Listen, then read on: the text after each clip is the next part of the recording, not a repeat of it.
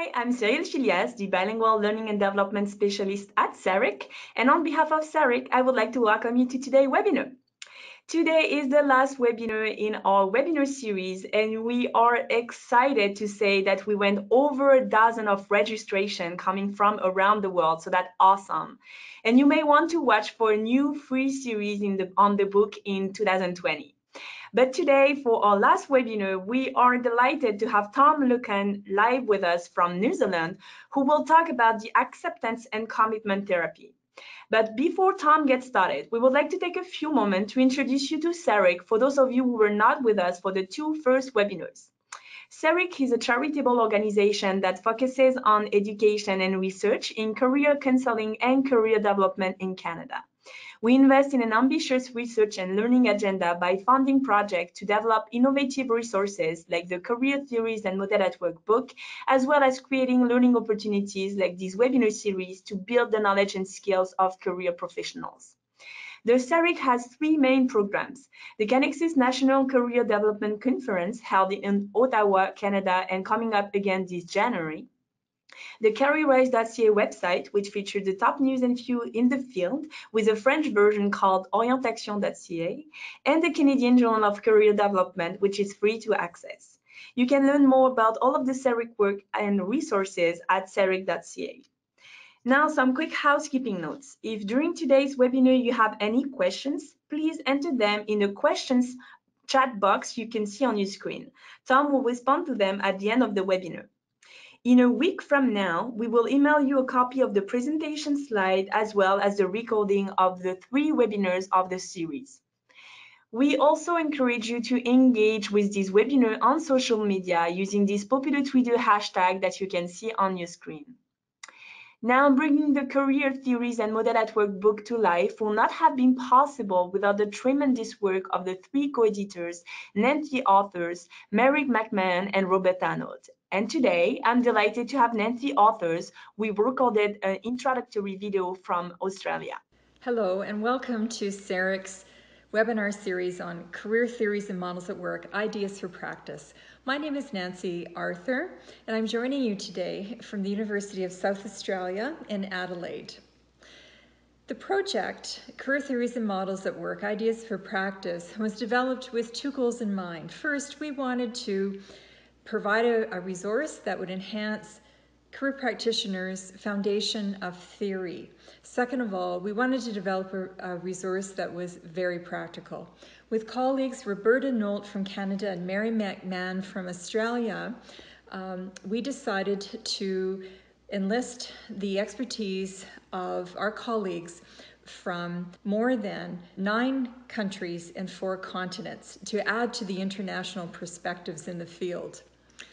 The resource offers 43 chapters, each containing a different theory or model of career development. Within each chapter, there's an overview of the theory or model, an original case study, an analysis of the case study, and also a page full of practice points. We hope that you'll find this resource to be very useful in your work setting. For today's webinar, we're focusing on chapter 19. Tom Luken from the Netherlands will be presenting on an innovative acceptance and commitment approach to career theory and practice. Why, what, and how. I hope that you'll enjoy today's webinar. I want to give a big thanks to CERIC for sponsoring our book project and for sponsoring the webinar series on Career Theories and Models at Work, Ideas for Practice. And we thank Nancy for her intro and are now delighted to have Tom deliver his presentation today. So over to you, Tom. Thank you, Cyril. Thank you, Nancy. And thank you, CERIC, for giving me this opportunity. Thank you also the audience, the people who participate in this webinar. And I would like to start with a question to you. Cyril, you want to show the first question?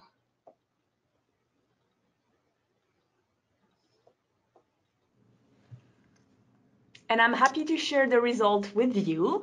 So we got 65% of people answering, I know practically nothing about ACT. 26% say, I know a few things, about ACT. 4% I know the 6 core processes, and 4% I use element of ACT, and only 2% I am a skilled ACT practitioner. Okay, thank you very much. It's good to know that I really have to start a little bit from the beginning. There are many people in the audience that know a little about ACT, so I will have to take that into account. But let us first start with the why question. The content of my webinar is why, what, and how. And in the announcements, I have promised to put a lot of attention on the why. So let's start with that. And the why has to do with the paradigm that is dominating our field. Everything in our field seems to be clustered around these words: self-knowledge, the idea that if you know yourself, if you know what you want, and if you know what your abilities are, and if you know about the world, the alternatives in the world, then you can make vocational choices and career self-direction will come about.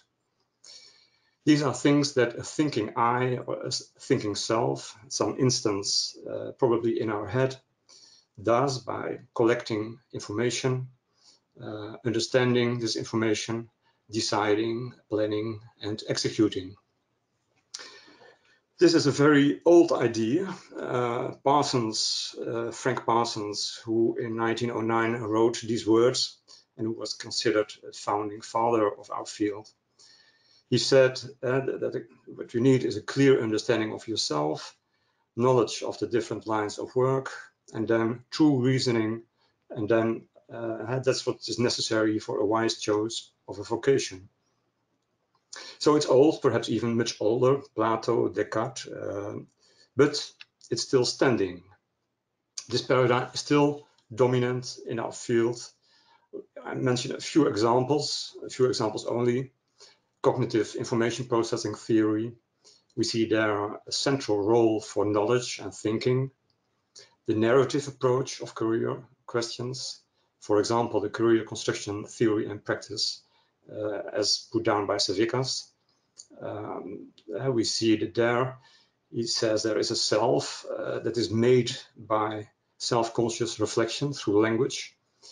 And that self writes an autobiography, knowing your life, putting words to that in an autobiography, and then distilling a life theme from that, or a career theme. Then you can deduct goals from that. That's about the essence of the narrative approach.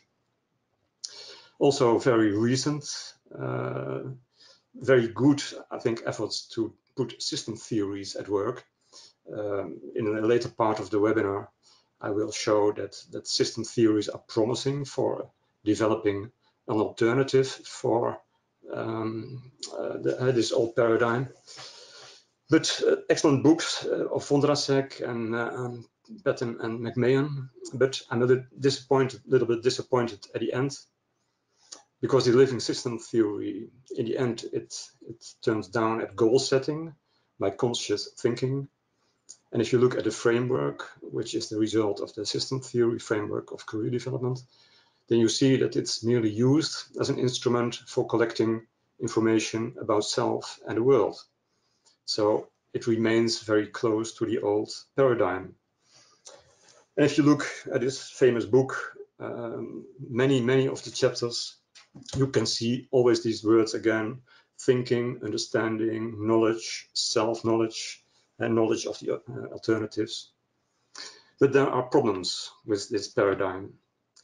And perhaps the most crucial problem is that thinking, or true reasoning, as Parsons put it, is not able to direct ourselves, is not enough for making choices.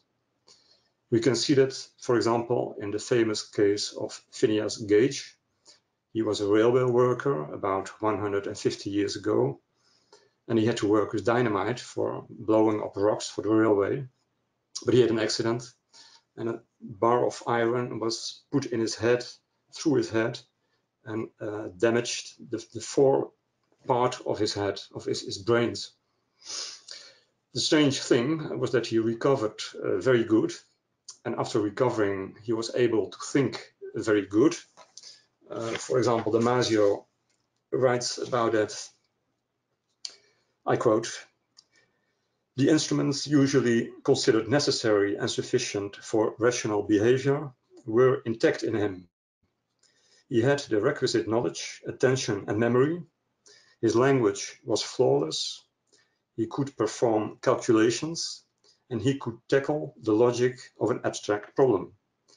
So he was very well able at true reasoning, but he was not able to direct his life and to make good choices for his career. And the same can be said about patient R. She was a businesswoman of high level, very intelligent, and she had also a problem in her forehead. It was a tumor that damaged this part of the brain. And afterwards, she was also very well able to perform thinking operations, and she had very high results on intelligence tests. And notable, important to note is that she was able at self-knowledge and self-reflection, but she was not able at self-direction. So this is another example, and Eliot is another example. The thinking is not enough to guide our actions and to make us make good choices, good decisions in our careers. Something else is necessary, but what is that? This part in the brain, a bit behind your nose there, the above part of your nose, it's called the ventromedial prefrontal cortex. And what it seems to do can be called effective forecasting. And effective forecasting is making scenarios about what could happen and what you would do in those situations, but then also feeling, bodily feelings, feelings from your body about how you would feel in that situation.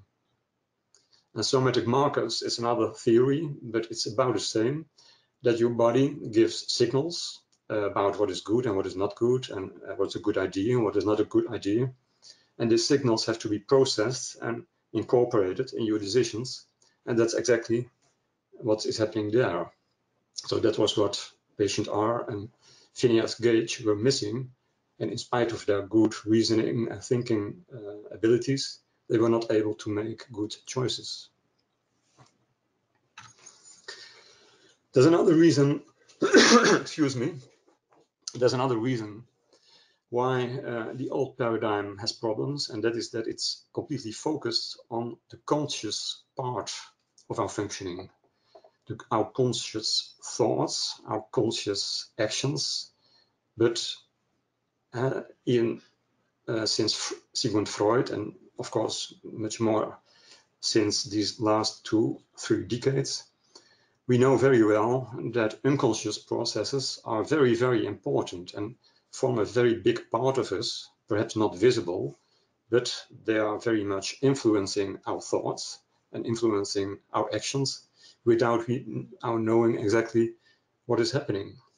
And our theories, our career theories, are, in my view, too much concentrated on only the tip of the iceberg.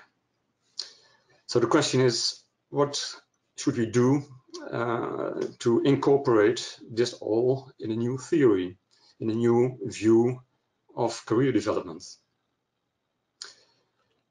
Before going to one of the authors that is saying interesting things about this, I would like to ask you a second question. Cyrielle, will you start the second poll question?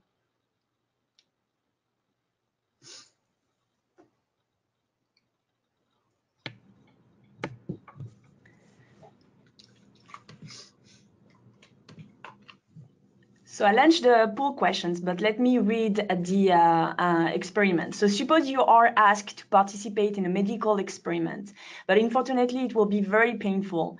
But afterwards you will receive a pill that will completely wipe out any memories of the episode. Will You will not experience any negative consequences. What is the smallest reward that will make you participate? You can then answer. And we got the result. And 48% of attendees answered, no reward will make me participate. 21% answered $100,000. And 13% answered 10,000. 13% answered 1,000, and only 4% answered $100. Okay, thank you very much. Very interesting to see these results. This question and this kind of questions is asked by Daniel Kahneman, who won a Nobel Prize for his work on related fields. And what he's saying, and I hope this question makes it clear, is that there's a difference between our remembering self and our experiencing self. This audience in this webinar does not seem really representative for the populations that Kahneman has researched, because his conclusion is that many people are quite indifferent about their experiencing self. He concludes that many people are ready to undergo an operation like that, even for a small reward, when it's guaranteed that you don't remember and it's guaranteed that you have no negative consequences. And he concludes, odd as it may seem, I am my remembering self. That's that identification with the remembering self. And the experiencing self, who does my living, is like a stranger to me. So what he says is that we seem to live for our memories more than for our experiences. We try to have good memories more than we try to have good experiences. Another author writing about conscious and unconscious processes in this domain is Ab Dijksterhuis. He is a Dutch social psychologist. This book, unfortunately, has not been translated in English, but we can translate the title as The Smart Unconscious, Thinking with Feeling. You can read, of course, peer-reviewed scientific articles of him in the literature, and also articles of related researchers like Jonathan Schooler or Timothy Wilson. And what all these authors show is that conscious thinking impairs achievements in many circumstances. It's contrarious to what many people expect. But for example, face recognition, wine tasting, it goes better if you do it without conscious thinking and without verbalizing, without putting words to it. More relevant for the career domain is that in complex, ambiguous, or changing situations, like many career situations, unconscious thinking leads to better decisions than conscious thinking. So, for example, an instruction to sleep a night over it or to do something completely different, to distract yourself, leads to better decisions than an instruction to verbalize your arguments or to put effortful thinking in it. This is the third book which I liked about this subject. Ian McGilchrist is a psychiatrist, a British psychiatrist, who devoted a very large part of his life studying the brain, and in particular the left and the right side of the brain, the two hemispheres. He has been applauded by many neuroscientists for his work. And what he says is that the left hemisphere should play a role as an emissary, and it's to say as an assistant or an instrument in the service of the master. And the master should be the right side of the brain, the right hemisphere, because this side of the brain is able to experience the self in context, and the emissary is very good in verbal, goal-directed thinking, but this should be in the service of the master. But what has happened, according to him, is that the left side of the brain, because of this very powerful weapon of language, has developed such a power that it is dominating the right side of the brain. The master is put in the cellar, and the emissary is taking all the decisions. If you take these 3 books, and of course there are many scholars that have written similar things, if you take them together, of course they're different. Kahneman writes about thinking systems, Dijksterhuis about processes in the brain, processes of thinking, and McGilchrist about structures. But nevertheless, there's a big overlap, and let's put on this sheet. This shows that conscious thinking is merely serial process, like as if all bits of data have to be processed by a kind of bottleneck. And on the other hand, unconscious thinking works with many parallel processes at once. So the capacity of the unconscious thinking to process a lot of data is very much greater, much bigger than of conscious thinking. Conscious thinking is effortful and slow. Unconscious thinking is effortless and fast. On the left side, we see the capacities to classify, to analyze. And at the right side of the brain, the right hemisphere, has the capacities for Erlebnisse, or sudden discoveries, insights, intuitions, and also dreaming.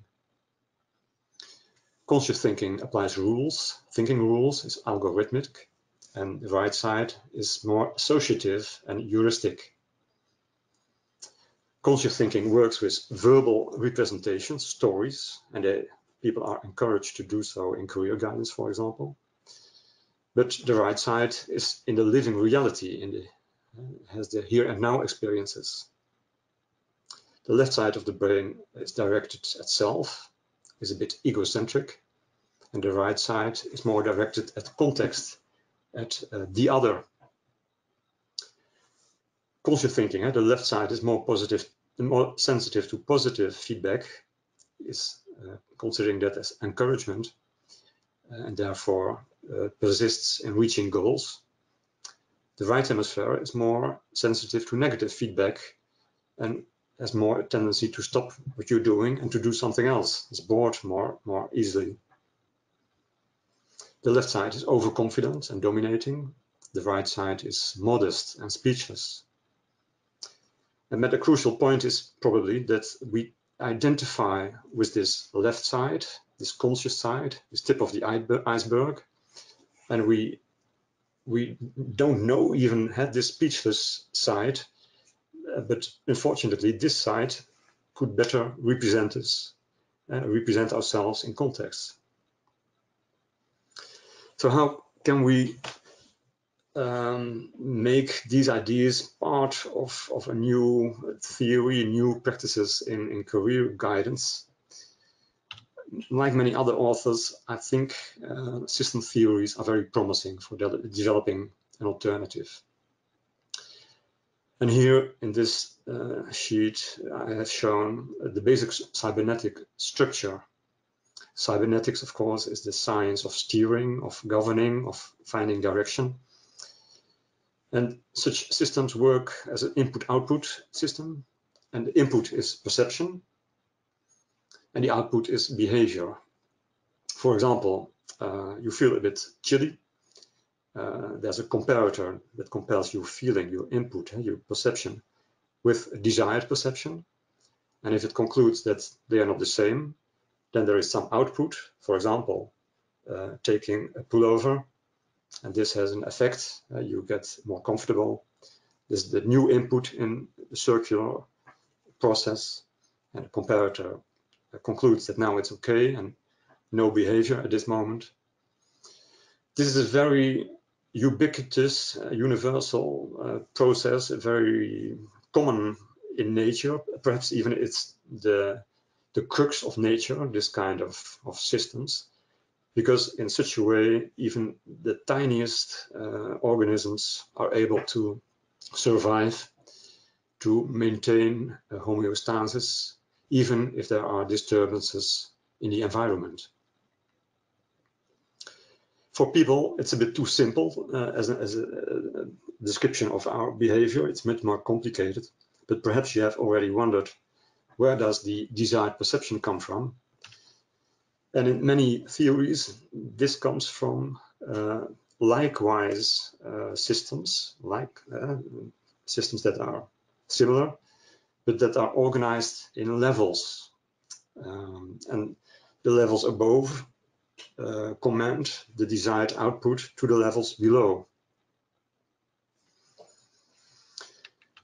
One of these theories is the perceptual control theory. And it supposes that on the lowest level, there are already 800 of this kind of cybernetic structures. And above that, there are 10 levels which are governing this executing level. And unfortunately, we have not time enough to explain all of this, but let me say that I think it's interesting that thinking, conscious thinking, is merely taking place, or mostly taking place at the nth level, the program level. There programs are made to reach goals, but below that are the systems that execute the programs. But above that are two layers in this theory. And level 10, the principles you can compare to values. And level 11 you can compare to identity. And from these levels, which are not really conscious, commands are given to the program level, and the program level should execute them, and then should give you orders to below, where further execution takes place.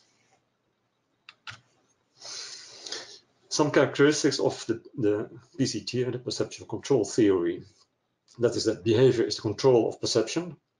It's a quite radical new view, because many theories see the control of output as more important, but here it says that no, what we control is perception and not the output. We control our own temperature, our perception of temperature, but not controlling what we do exactly. One action can have the same result as another action, for example. The word control is here, of course, in systems language, and it means keeping something between certain limits, homeostasis at a certain level.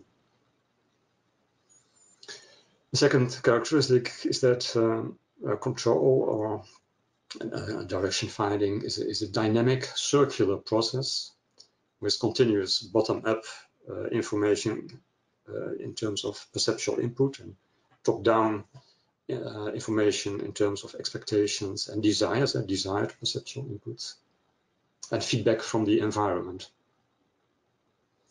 And notable, we should note that there's no single part of the system that is controlling the whole of the system.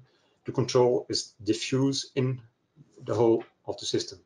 There's not a part that you could call an I or a self that is commanding how the rest should operate.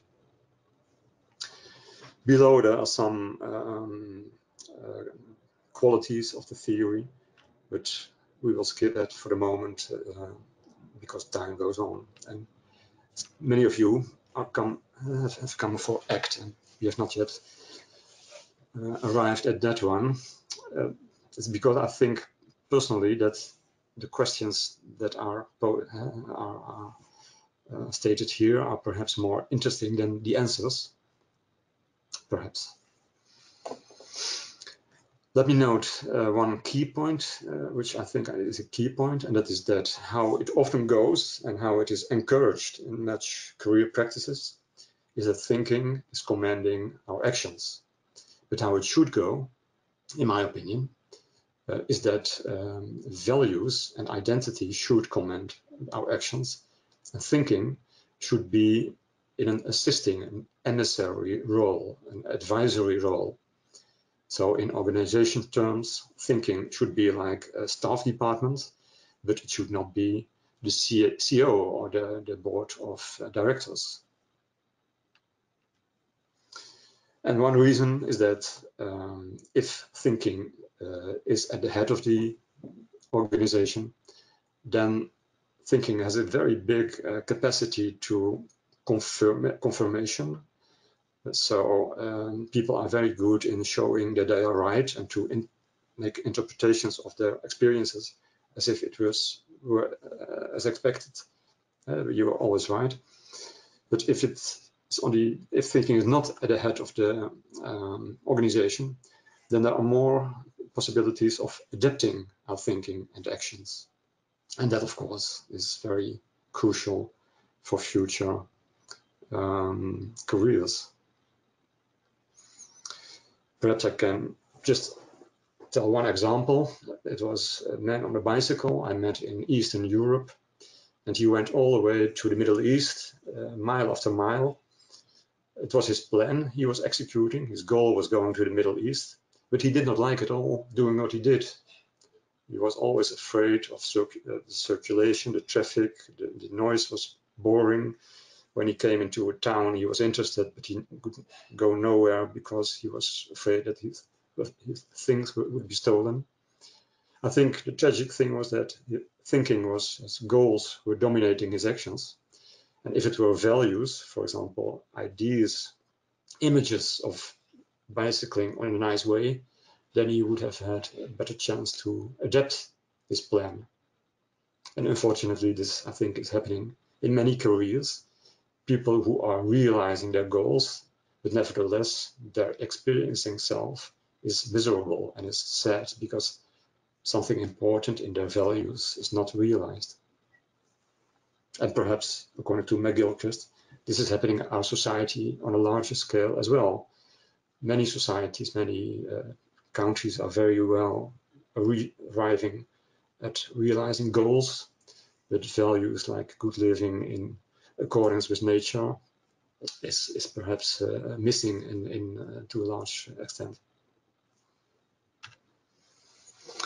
Then ACT, acceptance and commitment approach. What can ACT, what has ACT to do with it, and why I am advocating ACT? It started as a therapy in the 1990s by Stephen Hayes, but now it is applied in many prevential contexts and also by non-therapists, non-professional people. You can call it a movement, an approach. It has a rather solid theoretical foundation. It's the relational frame theory. And this theory shows interesting things about the role that language can play in causing all kinds of trouble. ACT has a proven effectiveness in many therapeutical and preventive contexts. And in my opinion, it offers a vision on human nature that is both sophisticated and needed. What I mean is that I think ACT finds a good middle way between, let's say, a Western way of thinking about commitment and goal achieving and making things work in the world. And on the other hand, at the same time, an acceptance side that says we have to accept things that we cannot change and we have to be in the here and now. ACT can be described and is often described in 6 core processes with, as a central goal, psychological flexibility. Together with my colleague Albert de Volter, we have developed a toolkit in the Netherlands also around these 6 processes. Let me start explaining at the commitment side, committed action. That means that you really try to live the values that you have chosen, even if you are a bit afraid that you might fail, or even if you are a bit afraid that you make a strange impression on other people. That is committed action. Self as context is considering yourself as a kind of space in which you can observe all kinds of actions, of thoughts and feelings. So it's a space and you can observe your thoughts and feelings, but from a kind of distance. You don't identify with them, and in particular stories about yourself or descriptions of yourself in traits, you don't take them too seriously. One of the exercises that you can do, very simple, is you write down a person phrases like I am, and they fill out, for example, I'm a really kind person, or I'm a real extrovert. And then you can ask them to wipe them out or to cross them out. And then you can talk about what feelings that makes, that gives. Like, for example, people can become a bit aggressive when they wipe out parts of what they see as their identity, or they may feel liberated.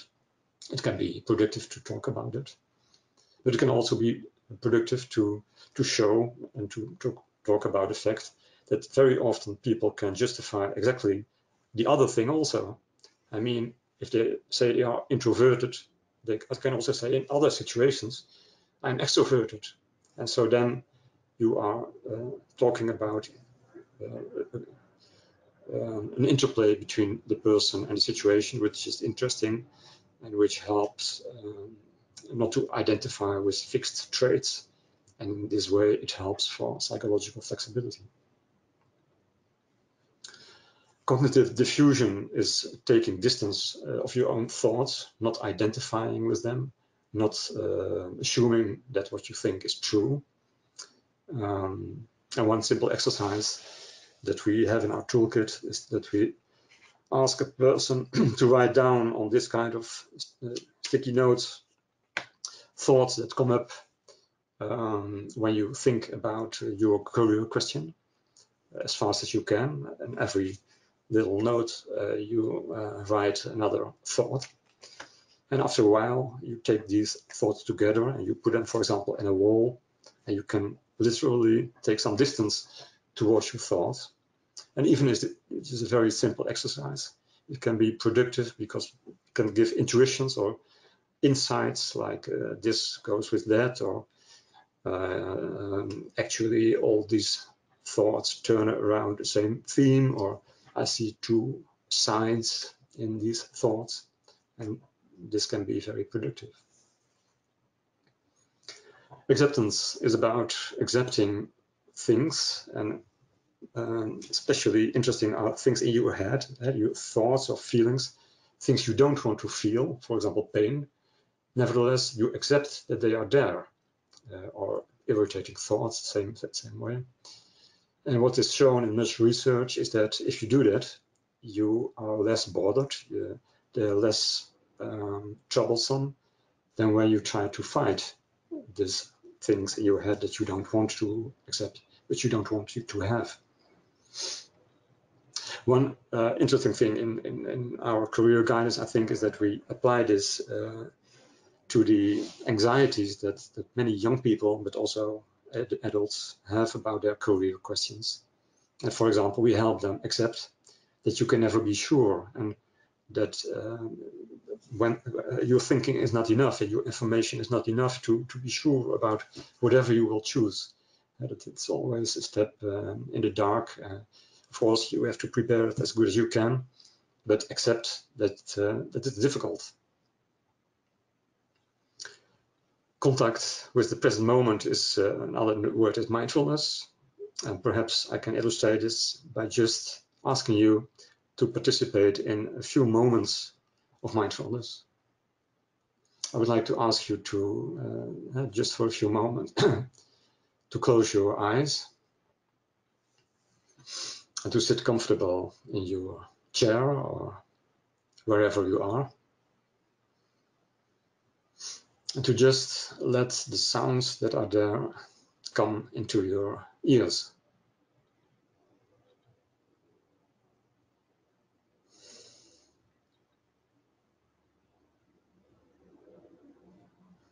This is a very short exercise of mindfulness. It means that you make a contact with the present moment, in this case in the form of sounds. And of course, there are many sophisticated, very good exercises that exist about mindfulness. Values is what you really find important. And in this sheet, I have mentioned two definitions from the ACT field. Chosen life directions is one of them. And chosen qualities of purposive action that can never be obtained as an object, but can be instantiated moment by moment. It's a definition perhaps that demands some studying to fully understand it. It's perhaps a little bit vague, but that's true for many things about values and about the upper layers in our control hierarchy. We can say that images work better on this side. For example, think about the bicycle man, images of activities, doing things in a certain way, in a certain situation, works well for values. Goals, on the other hand, are attainable ends of programs. Programs in the sense of action programs to reach goals. They're formulated in language or in numbers, more a question in the left hemisphere. They are concrete and clear. Often our clients are encouraged by our counselors to make goals as concrete and clear as possible. Goals have risks of frustration. When a goal is missed, for example, people can be discouraged. But also when a goal is achieved and immediately replaced for another goal, and it's what happens often with goals, it's frustrating also. Think about the person who wants has a nice car, but next car must be nicer, and afterwards nicer, or more and more money, or less kilograms for in the case of anorexia. While values are intrinsically satisfying and motivating when you are realizing at least a part of it, doing things the way you do it, they are intrinsically motivating. There's no end state. And one example is become a doctor is a goal, but helping in a caring way people who suffer from physical problems is in ACT considered a value. And of course, you see how this can help our flexibility, because this value you can realize in all kinds of ways, in all kinds of settings and situations and levels.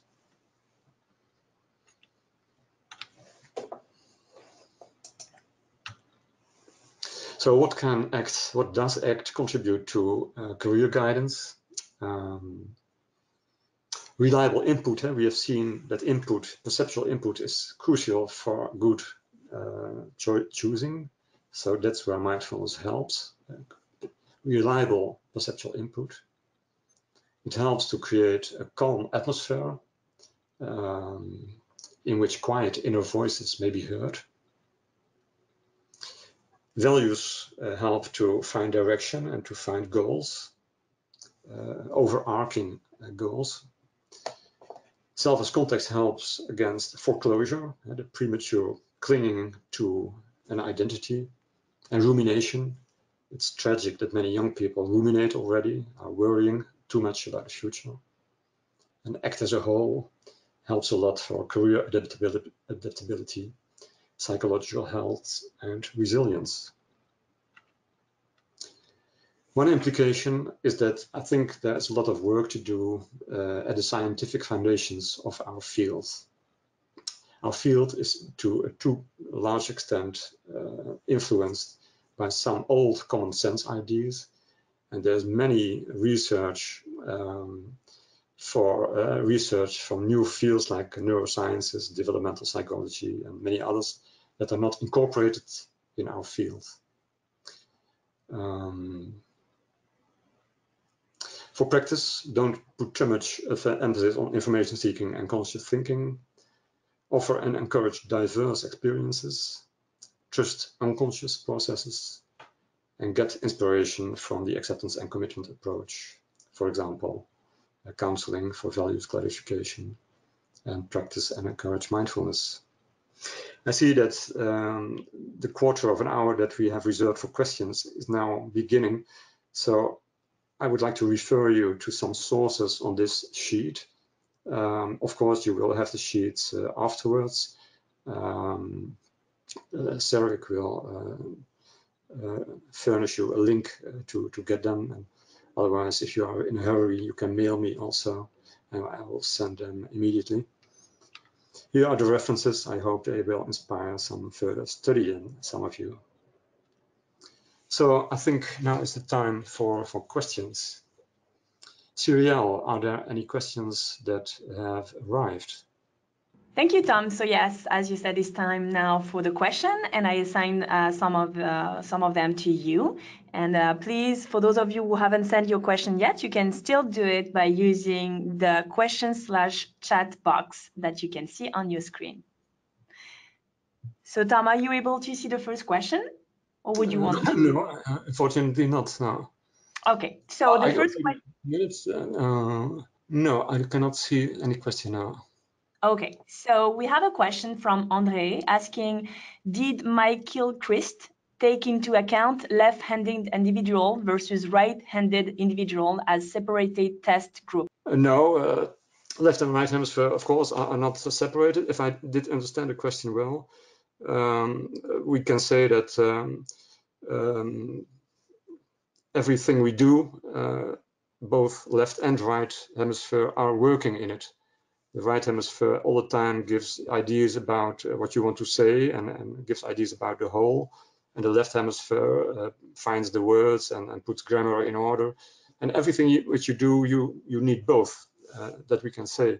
So there are many perhaps misunderstandings about this, that some people are typically left-handed and other left-brained and other typically right-brained, as if for them the left does not work, does not cooperate.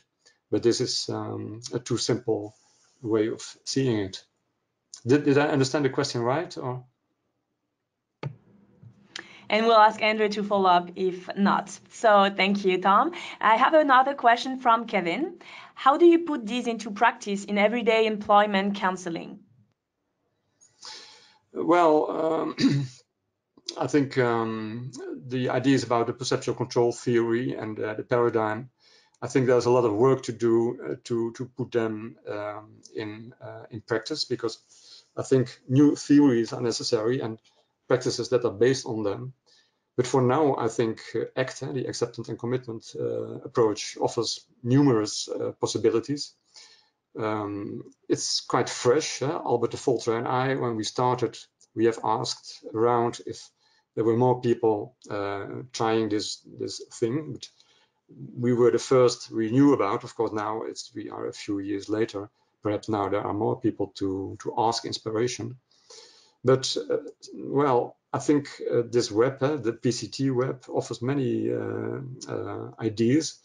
And mindfulness, for example, I think it's a very universal thing to practice. And in employment counseling, I think in the beginning already, it helps very good to create a good atmosphere, a calm atmosphere, in which you can communicate more freely, more openly, than when you are very much at this left side of the brain thing. I have to go, I have to finish this part of the conversation in 5 minutes. So that's where mindfulness comes in. But yeah, also things about values finding. And there is one thing that the perceptual control theory has developed, and that's a method of levels. Now it is merely applied in therapy, but I think it would be very, very good to develop also a version for career questions and employment counseling. And that is about resolving conflicts that people may have on the higher levels of their control hierarchy. It means their values or their identity.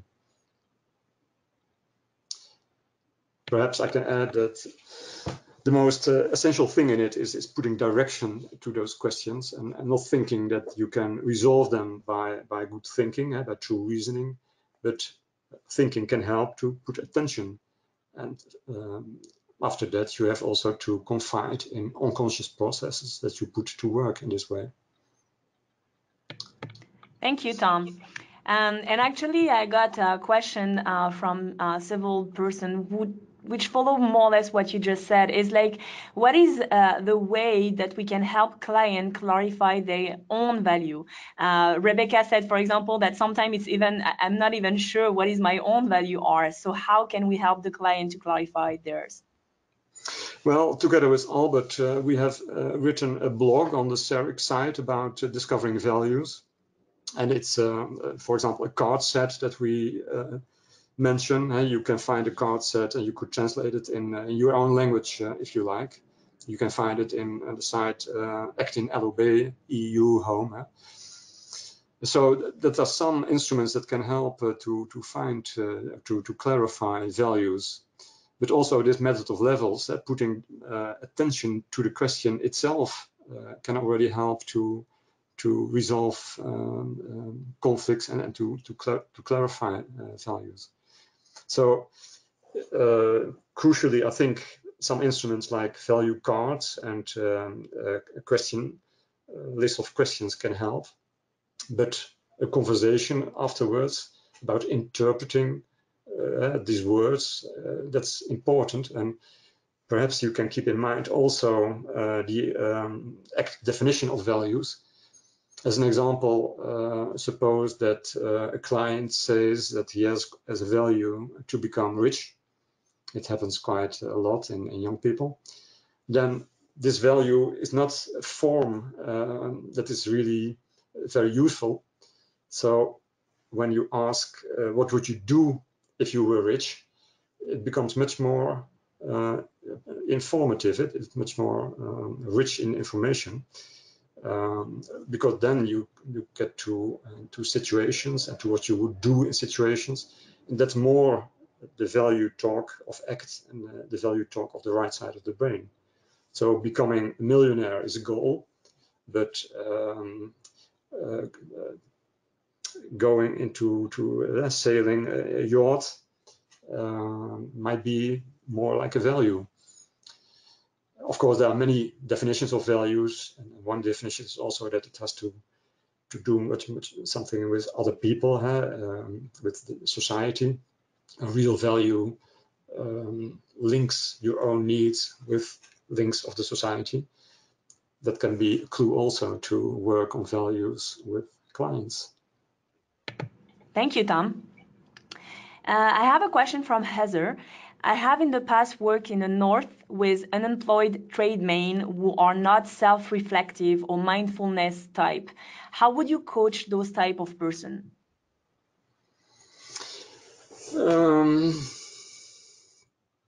Well, self-reflection, as I have noted, is not really the biggest thing or the most important thing. I think it's good to do it a little bit, but not too much. What is more important, I think, is to have experiences.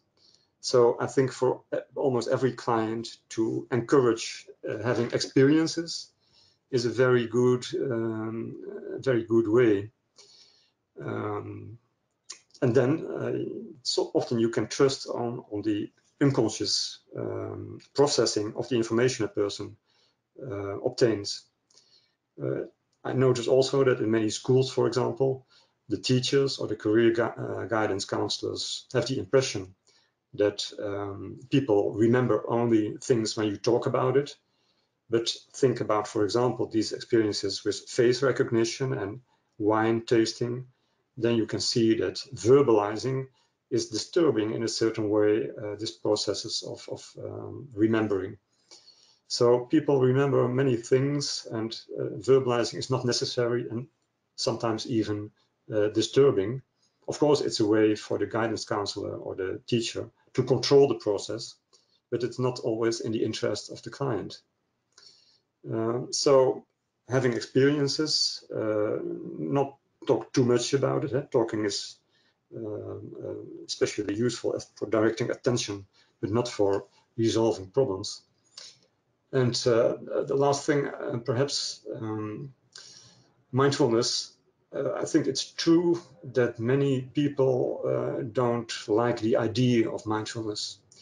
And I have encountered, I've met many people who are allergic or have a kind of aversion to anything which has to do with yoga or mindfulness.